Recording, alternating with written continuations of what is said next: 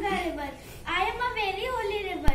My water is used for many types of worship, but my water is polluted because of untreated sewage dumped into me, industrial waste, agricultural runoff, remnants of partially burned or unburned bodies from the funeral pyres. These all contribute to polluting in me. High levels of disease causing bacteria and toxic substances has also been found in me. Water is our life, so please do not waste water and do not pollute the water. Save water, save life.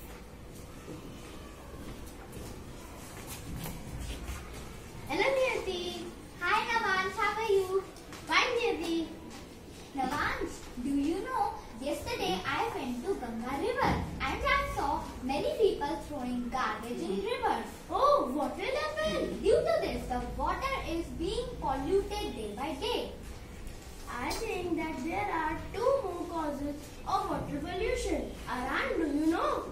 The causes of water pollution is people throw domestic waste in river, oil spilled by tankers and oil wells polluted sea river.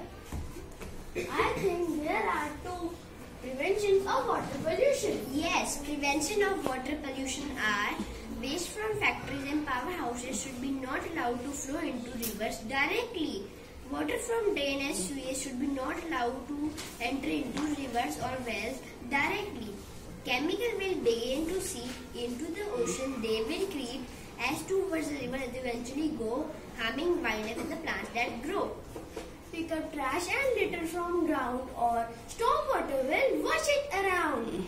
Or everything will suffer a big price to pay. All that water pollution gets washed away. Thank you.